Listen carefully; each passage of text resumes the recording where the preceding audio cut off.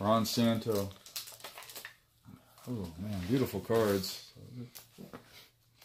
So this guy's got an awesome collection.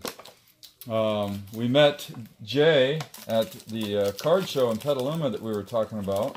I don't know. Did we talk about we're going to go to the card show on our channel, Eric? We did, yeah. Okay. Or maybe not. You did it on your channel. Oh, I did it on my channel. Anyways, he lives locally here. The not a card show. Yeah, well, it didn't turn out really to be a card show. But we made a new friend, a local guy here, where we live, and he came and met us there, and now he's showing off some of his collection. But just an awesome collection. Check this card out. Quad relic with he's a Kershaw and Fernando Valenzuela and Dodgers collector. Steve Garvey. Ooh, look at that. I mean, just lots of cards like this in his collection. What's that? Oh, numbered 99 to 150, hand numbered. Beautiful patch card. So for all you Dodger fans, Mike Line, I know you'll enjoy this video. He's got a Michael Jordan rookie card. Beautiful card there. Another Valenzuela. Oh, there's another Valenzuela. How many one-of-ones do you have? You have like a nameplate one-of-one cards, right? With all the letters? Well, half the letters. Half the letters. Yeah, so we'll show one that off. Valenzuela's have like 20 different ones. Look at that beautiful Fernando Valenzuela autograph. Very nice. And I guess these are, oh yeah, Magic Johnson. So some basketball cards. I guess Fleer's the brand to go if you're going to collect basketball cards from the 80s. But we don't really know much about basketball cards because we're baseball card junkies. And so what's up, YouTube? Baseball Card Junkies TV here, Tops 85401. Titanic Taters. And we got a special guest, Jay. Plaza. We're at his house right now, and we just got back from a card show in Petaluma, California. And I say card show because it was using that term loosely. Yeah, That's what they call it. yeah, it was advertised as a card show, but it wasn't a card show. I think the people that were running it had a completely different agenda than selling baseball cards. So it's kind of funny because like I was kind of gung ho about it. Yeah. And, like we did some research last night, and I looked at the guy's Facebook page, and it was like first sports card show in Sonoma County in 20 years or whatever. Which isn't true because I went to one at the Luther Burbank Center about 5 years ago. So I was like, oh, this could be like there could be actual tables there. No, it was a guy, one guy selling his collection, and like one or two other random people that must have been like connections of his. Yeah. But the card show turned out to be. Anyway, this supposed card show turned out to be awesome because Eric and I made a new friend, and he actually invited us. So that's Jay. He invited us to his house, and he showed us his wonderful baseball card collection. Yeah, some of it is featured back here, and you'll see more of it. Yeah, I'm going to put it at the end of this. Oh, okay. So cool. like they can see. So stay tuned to the end. Yeah. We're going to showcase some of Jay's collection here, so you can actually really see how awesome it is. So. Yeah, but we had a great time. And then, of course, we went to Taco Bell. We didn't get any footage, but we had good conversation, talked cards, and... What did we talk about? We talked about the crazy $2.8 million mantle. Yes, and the $400,000 Mike Trout. Mike Trout that went to... and then the $99,000 Derek Jeter that just sold. Some just crazy prices, huh? Yeah, so it's funny because we were talking about the Derek Jeter on Facebook the other day. Yeah. Because Patrick from Radicards posted about it. Yes. And he asked, does anybody see this price on this card? I think the overwhelming consensus was no. Yeah. But there's one guy that just went off on an anti-Yankee tirade. Yeah.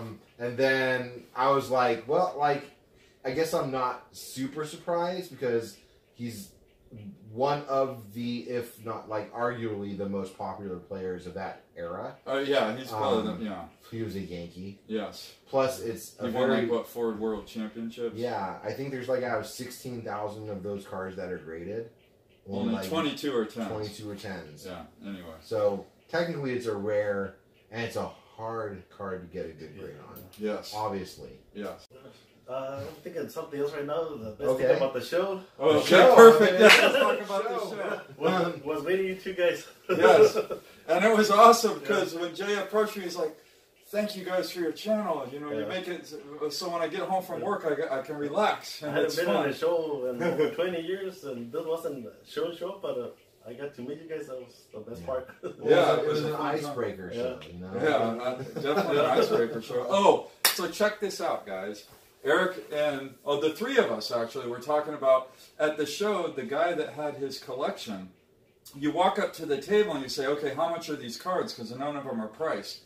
And what we were told is the guy over there. Go talk to the guy over there when you figure out what cards you want, and go make him an offer. Okay. And so I told the people at the table, I'm like, these are your cards. You need to let me know what you want for them. I'm not going to tell you what I'm going to pick. It was really bizarre. Yeah. So I did pick two cards out that in my mind were worth $20 I would pay because, you know, they were, to me it was like $20 worth of cards. I walked up to the guy, I said, "Listen, these are your cards. I understand you want me to tell you what I'm willing to pay. But I don't work that way. You got to tell me what you want for these cards because I kind of want to get a feel for where he wants to go with this." And the guy looks at me and he's $50.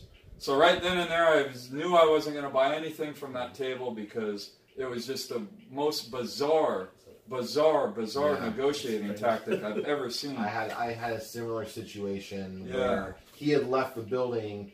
I picked out 8 cards that, you know, realistically, they were dollar bin cards. We went to the LCS after, and I found similar cards in the dollar bin. Right? So I got like 20 cards or 21 cards for $10 at the LCS. Yeah. But so I'm looking, I get my cards, and I'm like, all right, so you know I have these cards here, and he had a guy that claimed to have been a collector. Kind of watching over the area, and he goes, "All right, well, you know, what's your offer?" I'm like, I was like, I'm around 15 on these cards, right? You know, maybe I would have gone up to 20, because there was 1 or 2 cards in there that were probably in the $5 range. But you know, us as collectors, we want to, you know, get the lowest price possible. So he calls the guy who's the chieftain of the operation, and says, "All right, this guy here, he's got like 8 cards, and he says he's got 8 Michael Jordan cards, and really it was like 5 Michael Jordan cards. But he's like and then I hear he's like, oh, well, there's the question. Well, what is he offering on him? And he goes, oh, 15. And then he just looks at me, nope.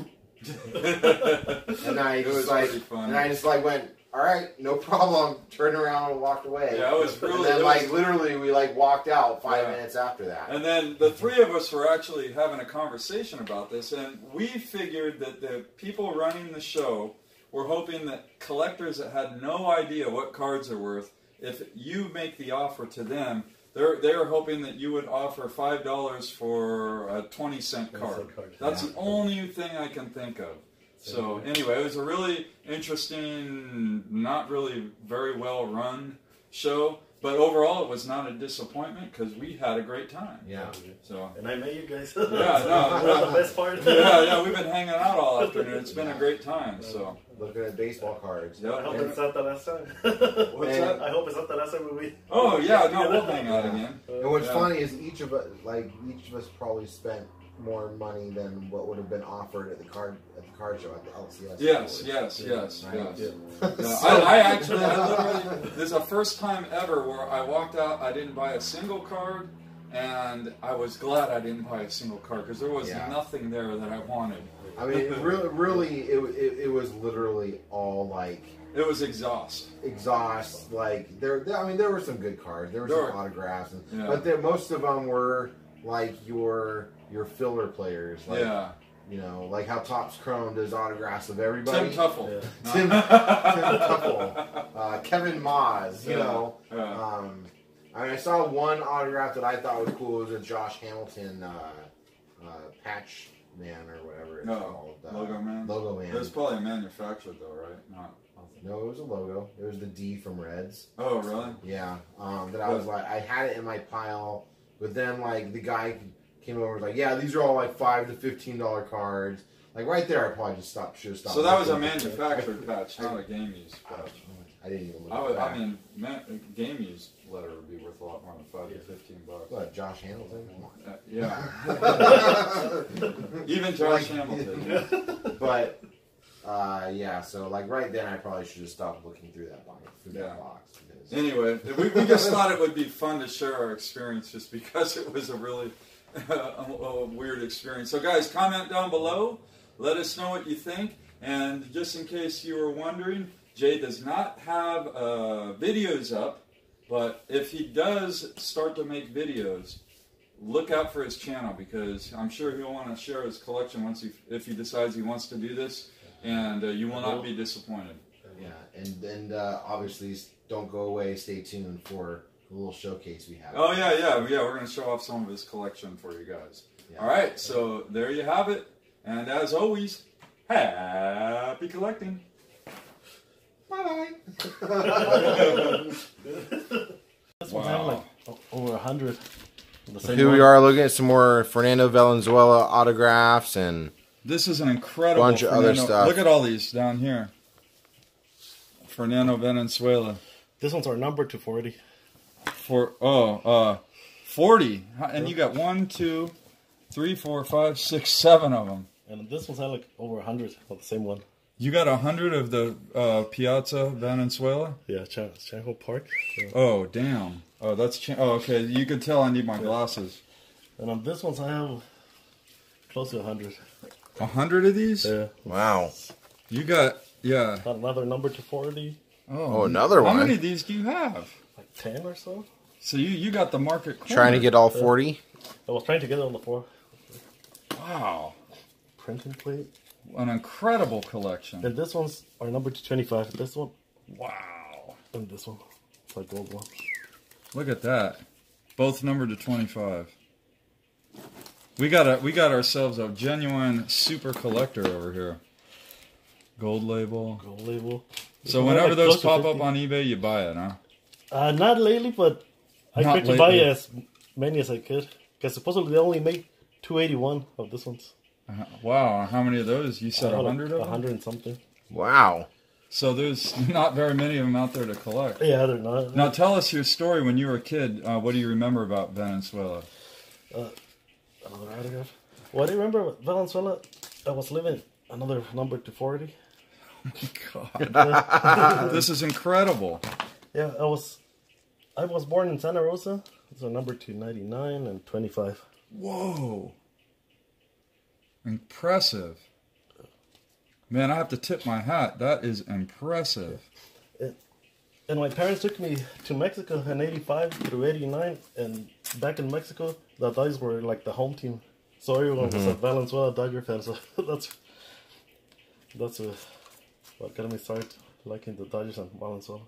Wow. Yeah, have you ever met Fernando? No, I haven't had a chance.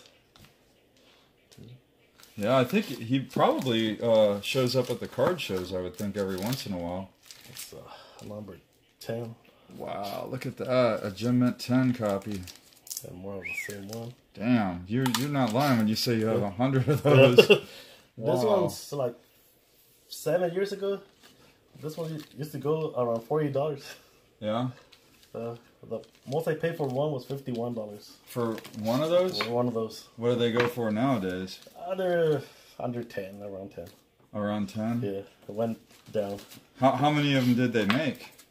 And then it said the print run, but it wasn't a short print. Well, that's okay. Nate experienced a similar kind of drop with the 85 McGuire rookie. Wow. Two more. Wow, that's incredible, dude. A piece of patch. Yeah, that's a cool one. Another piece of patch. Oh, wow. Very nice. Yep, I've seen these. What they do is they get like a regular card and glue it to this, and then put a player patch. That's like an 84 Topps card. Is that the what is it? What's the?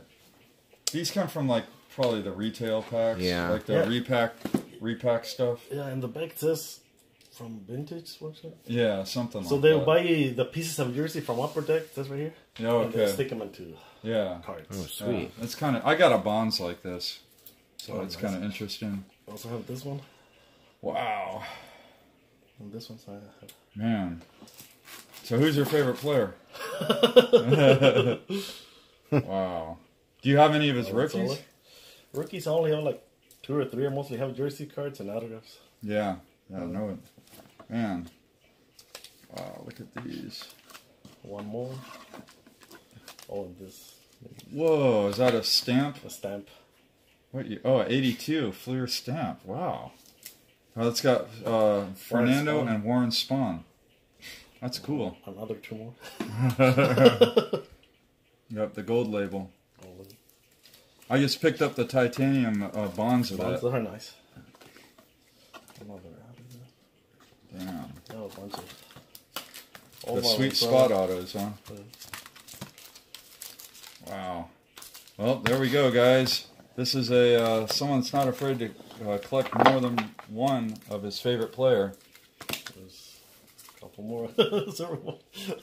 Fascinating collection. So you have a few of those cards, huh? Yeah. Wow. That's an awesome collection. Yeah, man. Great job, man. Take one for every day of the year. There you go. There you One go. for every day of the year. There you go. Wow. Impressive. Check this case out, guys. So, Jay was telling us that all of these are one-of-one nameplates from the back of his jersey. And so, he's got what? There's 10 letters, right, in Valenzuela? 10 letters. Yeah, and we got 1, 2, 3, 4, 5. So, and then you said one of them came from where? Hong Kong. Hong Kong. Where else did some of them come from? From the States. From the States? New York, Minnesota. New York, Minnesota, Hong Kong. All over the place. A bunch of, here's a one-of-one printing plate Valenzuela. So this is a super collection of Valenzuela cards. Really, really beautiful stuff, man. And this is one of the best ones. Oh, yeah. I guess you got the silk Kershaw. You should get your Kershaw binder out. Yeah. This guy's got a Topps Gold Kershaw rookie card just sitting in a binder. There's one in the box. On Like, man, you got to put that thing in a magnetic. Here we go. Front page on the Kershaw binder, the gold and the regular. So. And the Allen and Ginter. Yeah, just a nice rookie cards there. And then, oh, he put some more cards on the floor to show off. So this guy's got an incredible Babe collection. Ruth. We've had a great time. It's fun going to someone's house and checking out collections you haven't seen before. Oh, this card's gorgeous. Wow. And if you want, you can show off your set. But I guess the Willie Stargell from the Sweet Spot set is short printed to 19. And you have all the cards but the Stargell? The Stargell. That's the only one? That one and Ty Cobb. Oh, Ty Cobb and Willie Stargell. But look at these beautiful cards. So, yeah. You could, like, probably... And here's his binder. Oh, yeah. My player PCs. Player PCs. Lots of binders. This guy's not a baseball card junkie. Nope, not a baseball Not card in the junkie at least all. bit. So anyway, we're having a great time. And, he's showing off his collection. It's just awesome to check it all out. Yeah. Oh yeah, here's the Sweet Spot set. Man, so. Well, I saw you had like Joe Mickey DiMaggio. Mantle in there. Oh yeah, Joe DiMaggio, Mickey Mantle. Roy Campanella. Fergie Jenkins. Steve Carlton. Phil Ritsuda. Dave Winfield. Man, that's a nice set. Mickey Mantle. Brooks Robinson. So how many cards total in this set? It's like 95. Oh, you got 93 of the 95? Yeah. Some are variations with different jerseys, colors. Nice. Don Malley. Willie McCovey. Oh, nice McCovey there. Frank Robinson. Very nice. So when you were trying to put this together, were you trying to put together with all the variations? With the variations, correct. This is short print of Stan Musial. What's that usual short printed to? It doesn't say, but it says, yes, it's a short print. Only the starter is the one that they said it was 19. Oh, they had a stated print run on the Stargell. Yellow Perry. Drysdale. Maury Wills. Man, just beautiful set. Don Manley. Yeah, that's a second Mattingly, I think, right? Yeah, it's different styles. Mark Grace. Juan Marshall. Jim Palmer. You did a great job collecting it. Bill Maserowski. Mark Grace was great. I loved Mark Grace's interviews during the 1998 home run race. Oh, yeah. And like he'd be like talking, well, what about my home run? I think my home run went further. Another short print, Ted Williams. David Cole. Just beautiful cards. Will Clark. Will the Thrill. Johnny Bench. Tom Seaver. Man, beautiful. George Brett. Cepeda. Cardinal Fisk. Another short print, Elsie Smith. Very nice. Joe Morgan. Man. Don Sutton. What's Red Show and Dice. I think its name is pronounced Shane Dinks, but I don't know. No one knows how to pronounce his name. Another Will Clark. Oh yeah, that's Rangers. him. Yeah, the other one was Giants. Harman Killebrew. Nolan Ryan. Nolan Sweet Ryan. Nolan Ryan from the Yeah, Astros that there. thing's like a 2-color Nolan Ryan. That's a beautiful card. Rod Carew. Phil Necro. Another Carl Ripken, different one. Wow. Luke Brock. This was a mission. Andrew Dawson. There we go. Oh, other random cards in here. Yeah, random cards. All right, man, that's That's beautiful. Jackie Robinson. Oh, nice. That card is gorgeous. Great. Biggio number 25. Very nice. Just nice stuff. That's a lot. That's a great collection. In this box. Fun to look Yeah, at. fun collection, man. Yeah. So Jay, thanks so much for sharing it. This is a great time. Soda Man. or water? 7 up. 7 Up. Well, nice of you guys to come in. Yeah. And see my collection. Yeah. Yeah. You like you were saying earlier. You don't know anybody that appreciates it. So No. you're like sitting here. Just with my stuff, with Just myself. you and your cards, not with everybody else. It's great meeting you guys. Yeah. I've been wanting to meet you guys since last year. Oh wow, yeah, I'm not too good with technology.